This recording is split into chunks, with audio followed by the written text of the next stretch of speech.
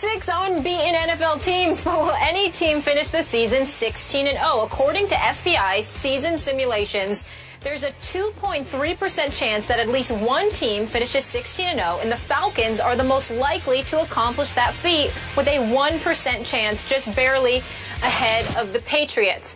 Stephen A. Smith, are the Falcons over or underrated? Well, they're overrated if you're talking about them going 16-0, because I think that's just ridiculous. I don't think a team that ranks one of the worst pass defenses in the game of football, I think they're ranked 30th, is going to be able to deliver the goods for you in terms of an undefeated season. But this was my pick to win the NFC South, and I stand by it, although I am pleasantly surprised by what I'm seeing in Carolina, particularly with my man Cam Newton. I'm very proud of him. But I look at the Atlanta Falcons right now. They are 4-0 on this season. Yeah, they're not getting to the quarterback. They've only got 5 sacks on the season, Skip, Coach Herm. I get all of that, but they're going after the ball. They're more physical than they've looked in years on the defensive side of the ball. I'm just looking at some of the things that are taking place in that particular category, and I like what I am seeing from them. They defend well against the run, not necessarily so much against the pass. And then I'm just looking at some of these guys right here, the Justin Durant's of the world leading the team in tackles, the way their secondary has been playing, even though, again, they're soft in the passing game. They just need to get after the quarterback and stop giving quarterbacks so much time to pass. Offensively is the reason I picked them to win this division. I look at a Matt Ryan. I don't think that he's Peyton Manning or Big Ben or Aaron Rodgers, but look, he's pretty damn good.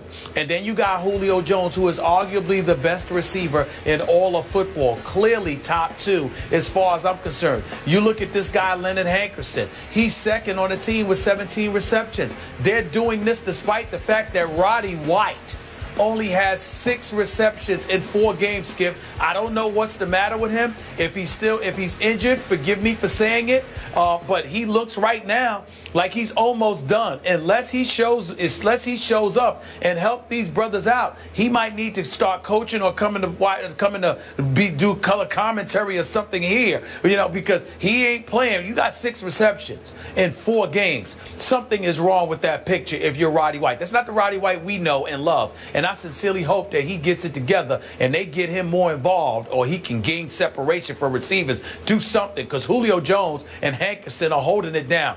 And Skip, Coach, let me say right now, I'm going to put my hand up. Maybe primetime Deion Sanders or somebody has an edge on me in this category. Maybe our very own Chris Carter has the edge on me because he knows this kid personally. The kid is I think he's the oldest of 10 kids. This kid, Devontae Adams, Devontae Freeman, this kid, I love him. I love him. I love what I see. He runs so hard. He goes after it. He's averaging nearly 4 yards a carry, okay? He's got about 17 receptions himself on the season. I am a fan of Devontae Freeman. This brother can ball. I love his game. I love how he goes after it. He's a 4th-round pick. I don't know why that was. Keep in mind, Skip Bayless, and I'll give credit to Chris Carter for educating me about this. He reminded me about this, rather. This guy didn't get that much activity at Florida State.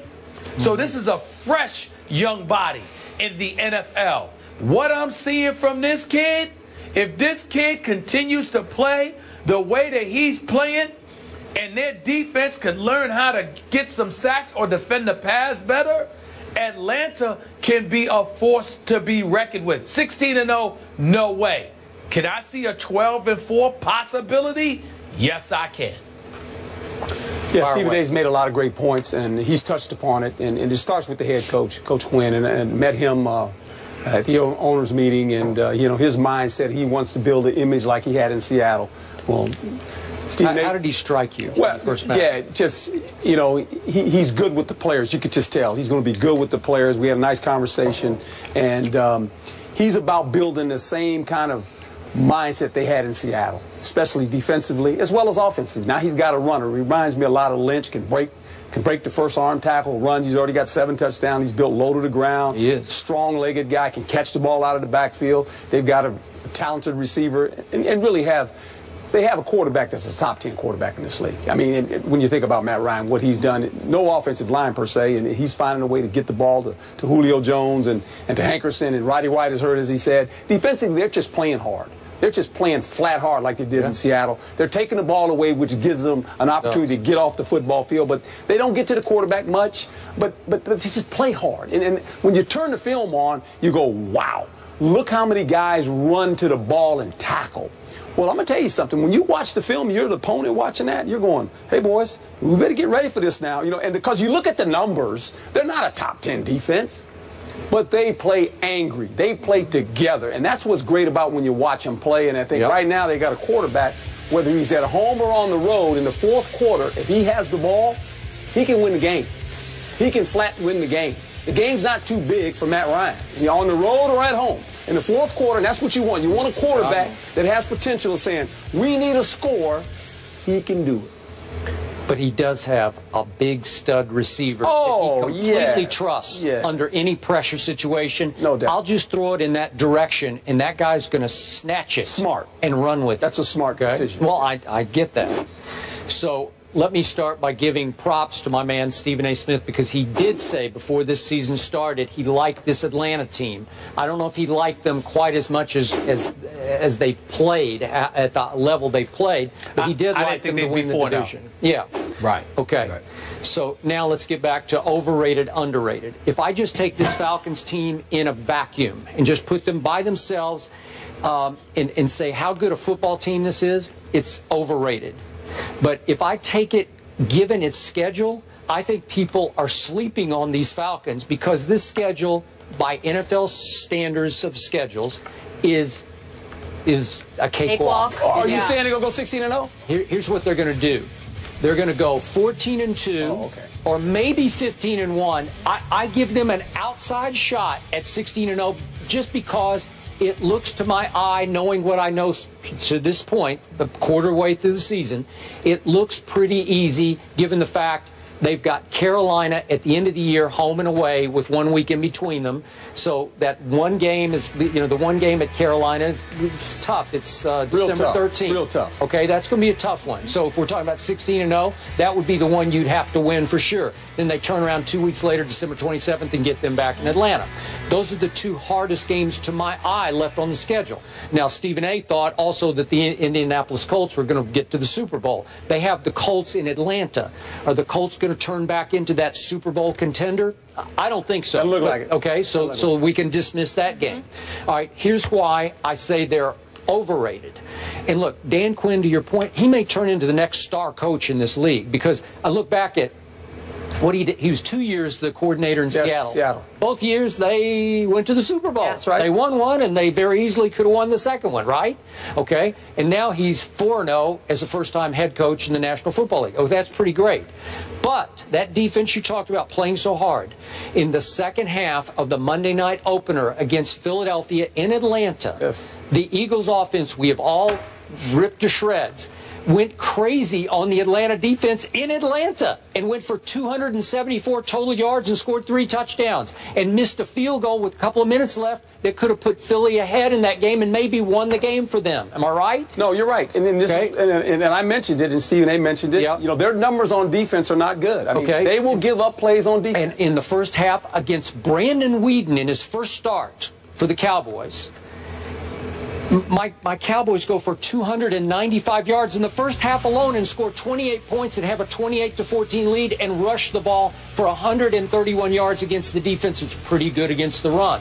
We ran wild on them in that game, and in the second half, they shut us off cold. They turned that faucet off and tightened it because we went backwards. I think we had a -4 yards rushing in the second half. So it's playing hard. It's making halftime adjustments by a coordinator in Dan Quinn who really knows what he's doing. But I can show you 2 halves that say they're overrated until I look at the schedule and I say, well, who's going to beat this team?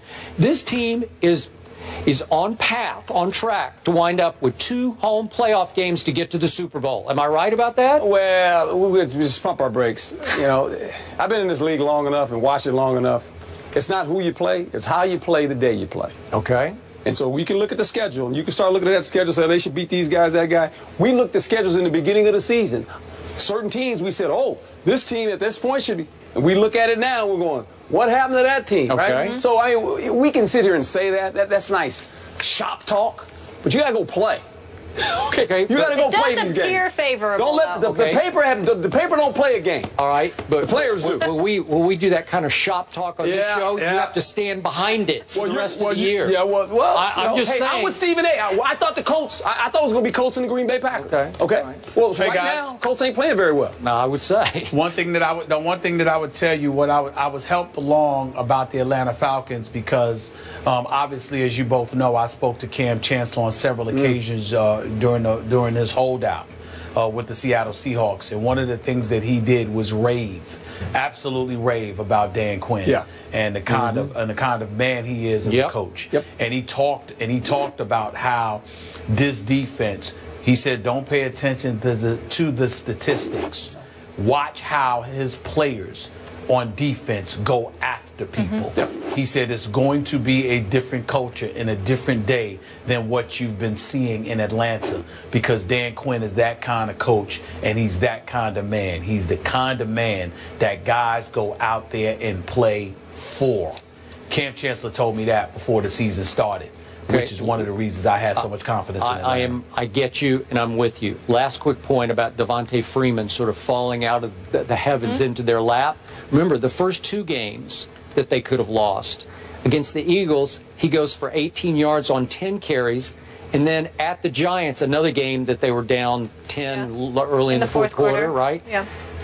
He goes for 25 yards on 12 carries. And nobody was talking about Devontae Freeman until my Cowboys introduced him to the world by saying, watch this, he looked like Earl Campbell to me, right? He's just running roughshod over him. Well, he's a rookie, young player, and it takes time. Second year. But He's a virtual rookie. He's a rookie to me. I mean, he hadn't played a lot of football. So you're right. No longer under the radar. But to your point, Dan Quinn has certainly changed the culture there. When you describe them playing angry, playing tough, you wouldn't describe this team that way prior to his arrival. It's really been impressive and fun to watch. So Matt Ryan versus Kirk Cousins, that's Sunday in Atlanta. So Skip believes it will be remembered as the bat out of hell play. Herm Edwards is sticking around to react to that play and how the Lions handled it. We're going to get into that after the break. Stay here.